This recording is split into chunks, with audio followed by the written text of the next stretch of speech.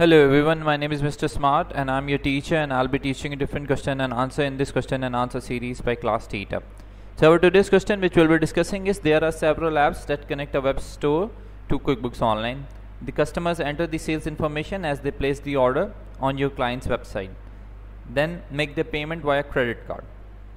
So the answer of the question is, the app reads the data the customers entered and pushes the same data in QuickBooks Online.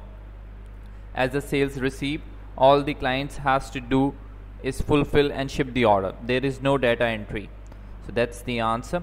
If you have any other question, just leave a comment and I will get back to you as soon as I can. Thank you very much for watching the video. Until next question, bye bye.